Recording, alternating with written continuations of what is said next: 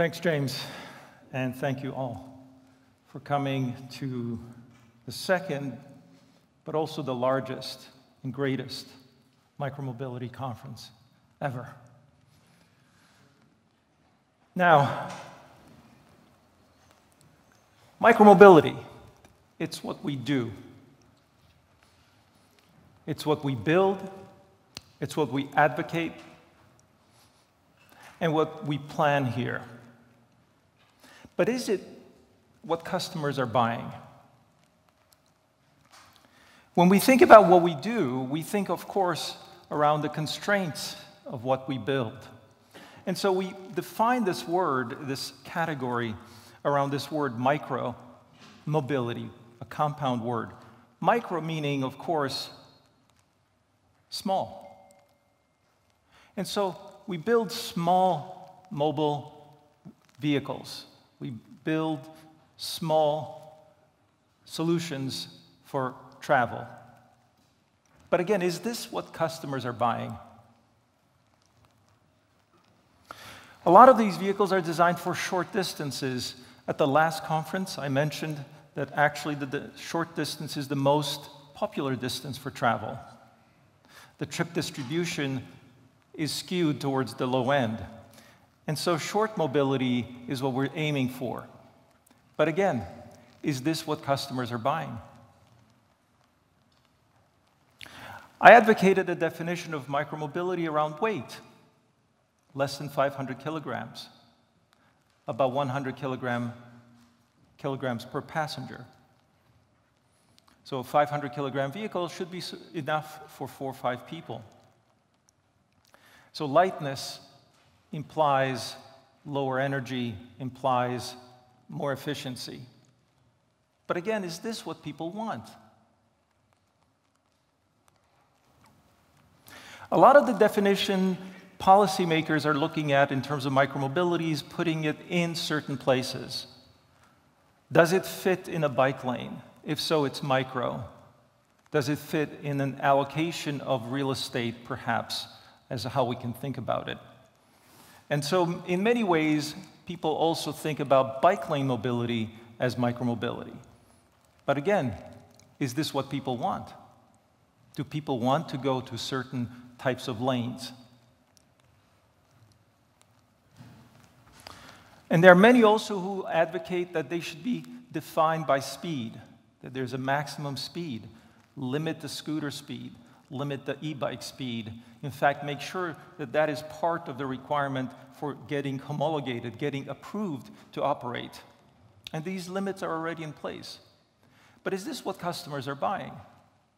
Do they want slow mobility?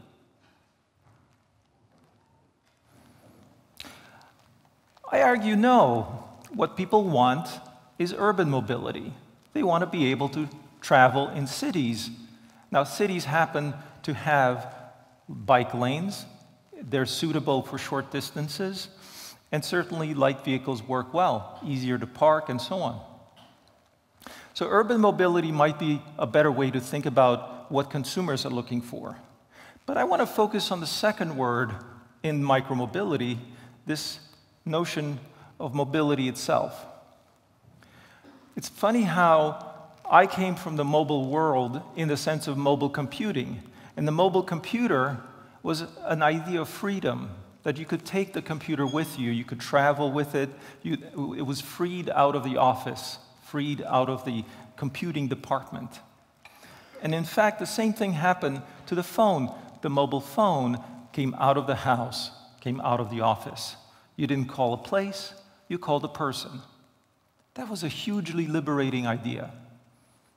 So mobility came to mean, to me at least, freedom. But in social science, there are many words that are compounded with mobility. For example, upward mobility. Upward mobility came to be used in the 80s, and it's the foundation of the word yuppie, young, upward mobile professional. We also heard throughout the 20th century a lot of debate about labor mobility, whether people had the freedom to switch jobs, to switch careers, to leave an existence dependent upon a certain salary. Labor mobility was a key foundation to freedom for society itself and classes in society. Overall, the thesis was social mobility was important, being able to rise above your rank. Mobility, therefore, came to mean freedom. So if micro means urban and mobility means freedom, then micromobility is urban freedom. And I believe that is what customers are buying. They're not buying a vehicle type, they're not buying a place to ride it or use it. They're buying the freedom to access a city, their city. And so here we are in one of the world's great cities, Berlin. But it's one of many cities. And the amazing thing about cities is that they are home to the majority of the world today. We've already passed the point where a majority of the population lives in cities. But cities have a funny thing about them. They're very fragile. They're not places where you can go and grow your own food. They are unable to supply themselves with a lot of the basics for sustained life. If you think about most people in cities are not generalists. They're specialists. They know how to do one thing well and are not able to grow food. They're not able to fix cars. Folks in the country, they tend to be rugged individualists. Folks in the cities are collaborationists. They tend to work with others. And so, historically, that has meant weakness. That has meant vulnerability. That has meant that cities were places which were subject to disease, plagues, ran through. There were places that could be easily captured militarily, that would be very difficult to defend. And how is it then that the city came to be such a place of power? I think about this idea of comparative advantage. It's often applied to countries, that a country can do something better than another, and therefore it gains an advantage. And if you think about cities, with the skill sets that are accumulated there, with the focus that is generated by all of these individuals that tend to focus and specialize, it creates a comparative advantage against not just other cities, but against a non-city world. So the cities have become the power centers, the cultural centers, the innovation centers. Cities have become the place where civilization itself is defined, where religion has been born. And as you're looking behind me here at all these cities, these are only a few. These are some of the few cities that you'll probably recognize, many of them European cities. Some are North American. But there's only a few of these cities I can show you. Overall, there's over 1,870 cities with more than 300,000 people. And these cities are all growing individually. Think about it. How few cities have disappeared? Yes, there are ghost towns, but they're so rare that we almost are always fascinated by them. There might be a few more ghost towns in our future, towns that, because of change, because of mobility change, in fact, would disappear. But they're still the exception, not the rule. So, when you start to think about the application of micromobility, I encourage you to think about cities as your market. Not just the category of vehicle types, not just the category of software, but where. And what are the obvious places to start? Cities are growing. Over 7 billion people will live in cities in the next 30, 40 years. And so this is our world. The world of cities, the world of population centers, the world of skilled individuals, the world of early adopters. It's a growing world.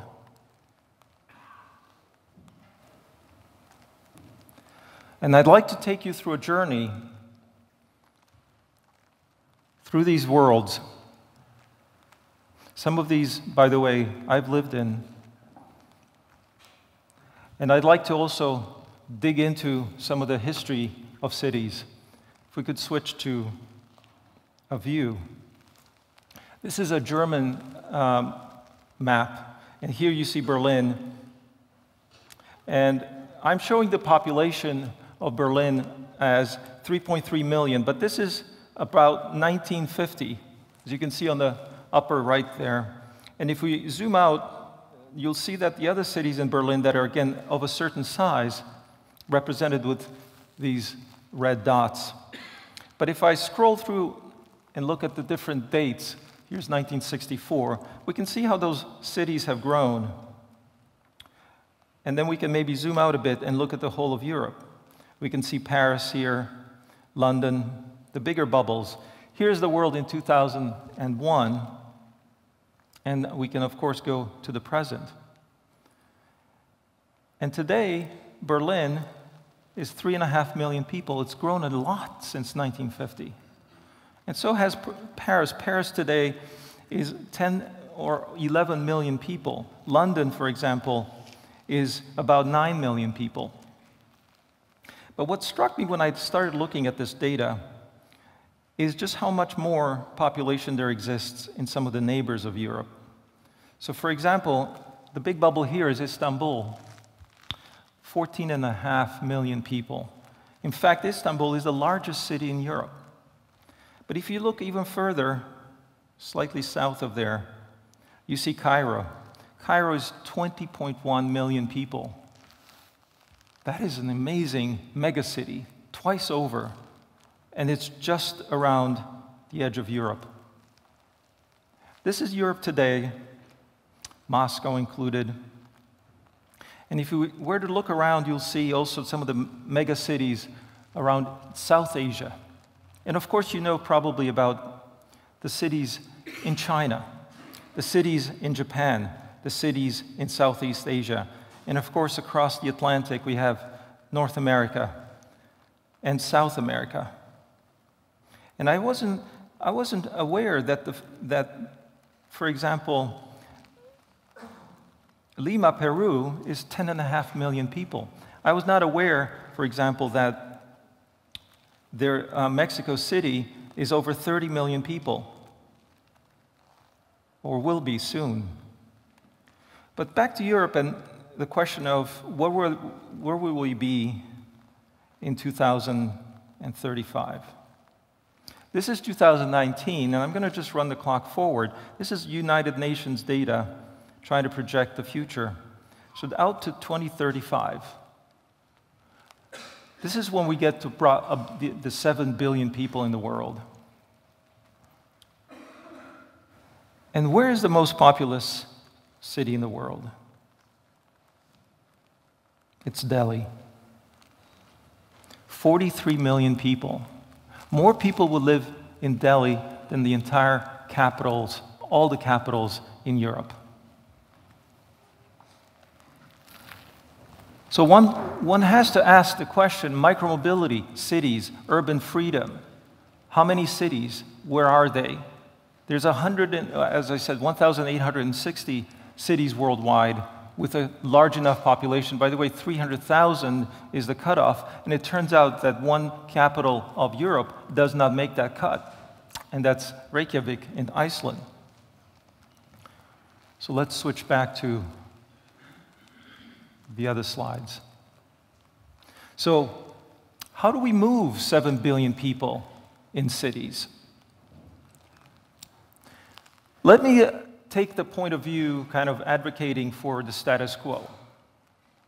If you look at this population, and we see here, for example, through the darker color, we see the change from today until 2050.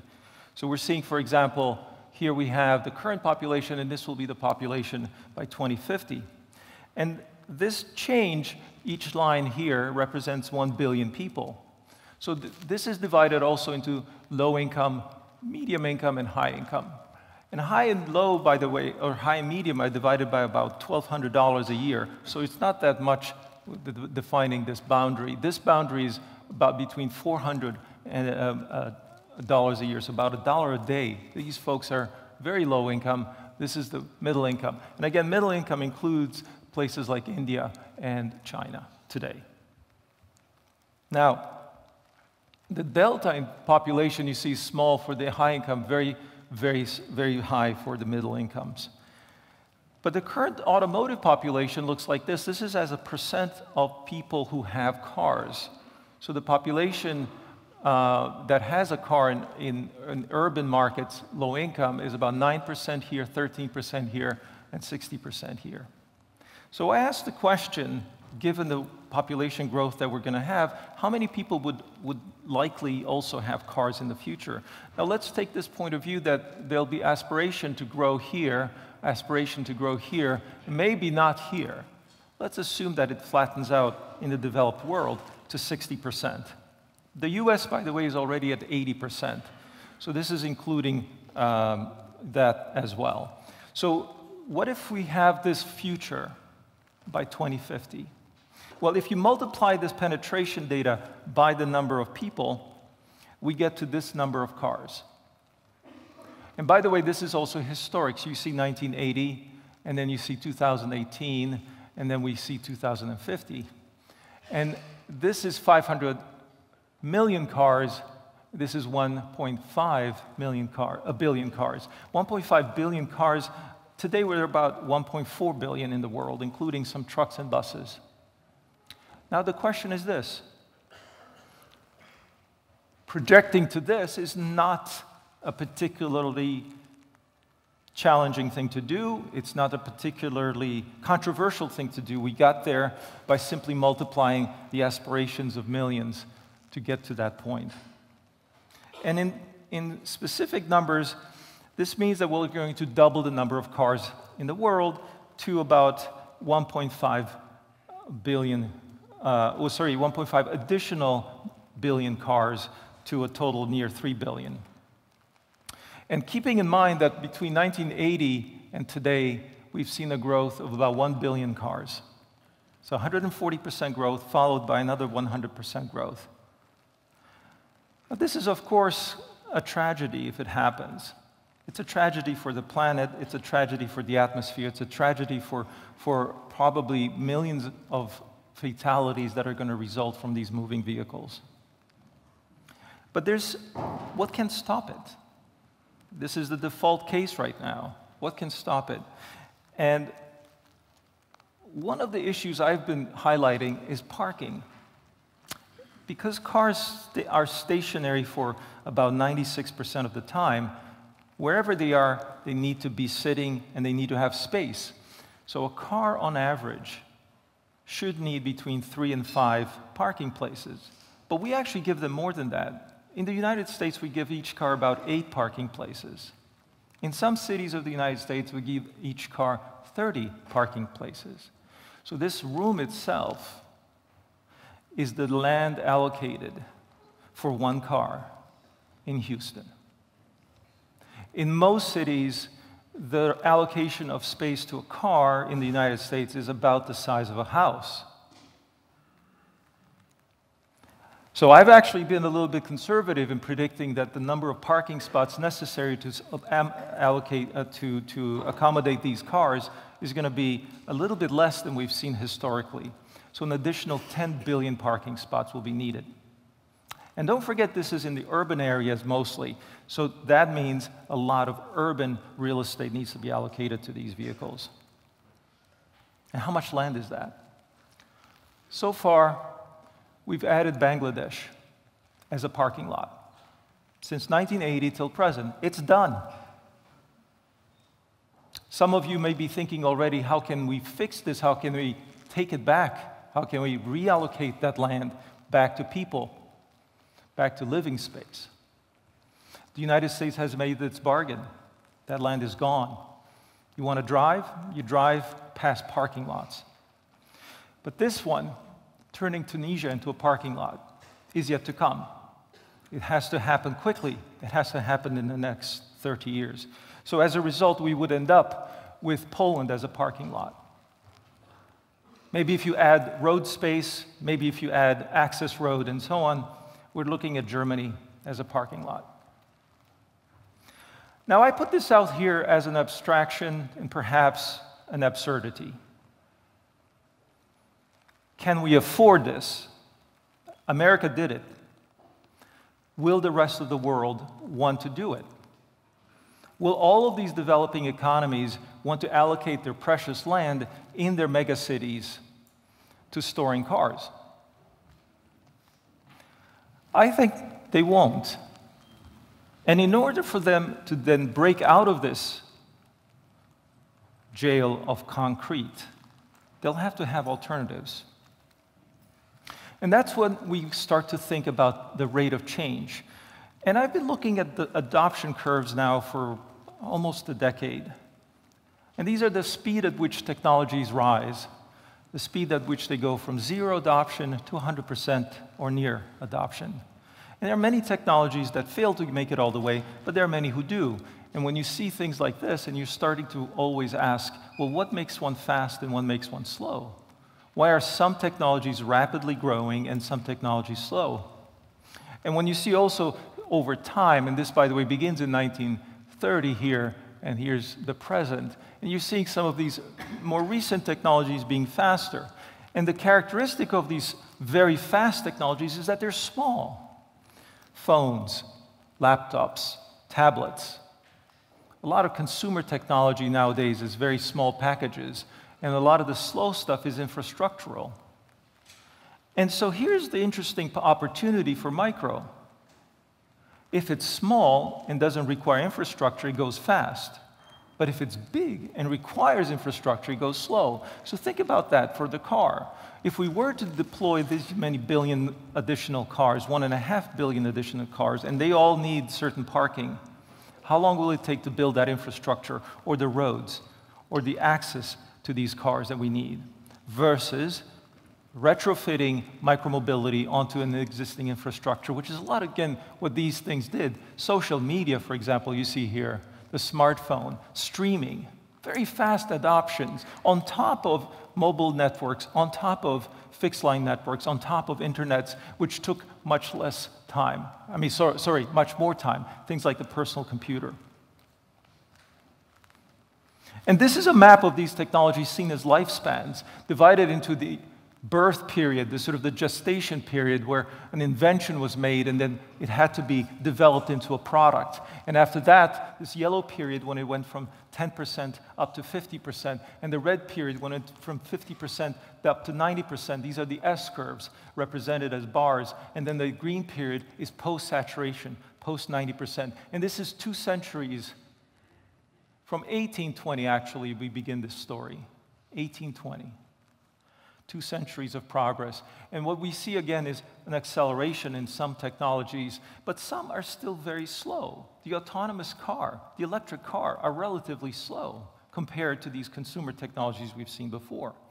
So again, if you want to think about speed, a lot of the attributes of micromobility are consistent with that. And I think we're going to be able to take advantage of some of these slower technologies and build them into something else. But the interesting thing also that this discussion brought up is that micromobility is not an invention. No one stepped up and said, hey, the world needs this. The world needs different urban mobility. The world was perceived to need electric mobility. It was perceived to need autonomous mobility. It was perceived to need ride-hailing and other things which we did invest hundreds of billions of dollars into. What happened with micromobility is there were pieces taken off the shelf, combined into something that had resonated. And these were things like electric motors, batteries, good quality batteries like we see with lithium-ion cellular technology, GPS technology, smartphone technology, which had been developed decades earlier. And as a result, you see this tremendous adoption. This is the e-bike chart that shows how quickly e-bikes in Europe have been sold, and these are sold to individuals, not to fleet users. While at the same time, mopeds, some of them are being replaced, but clearly this growth is beyond that of mopeds, beyond that of motorcycles being replaced. And this includes, by the way, some electric models. And here at the bottom, we have battery electric vehicles. This is e-cars. So e-bikes versus e-cars. E-cars, of course, are much more expensive, but you can see how much slower it is to get that going. And this has yet to take off in the United States, by the way. And so finally, we have this idea of measuring the adoption curve of micromobility. And a year ago, or not even a year ago, 10 months ago, this was the data set. What we see here is a cumulative ramp for Uber. We see here in red Lyft, their primary competitor. And then we see two micromobility ramps. One is Lime and one is Bird. And this was the data set. We came to assume now that this will continue. Well, did it continue? Here's the latest data point, right in line.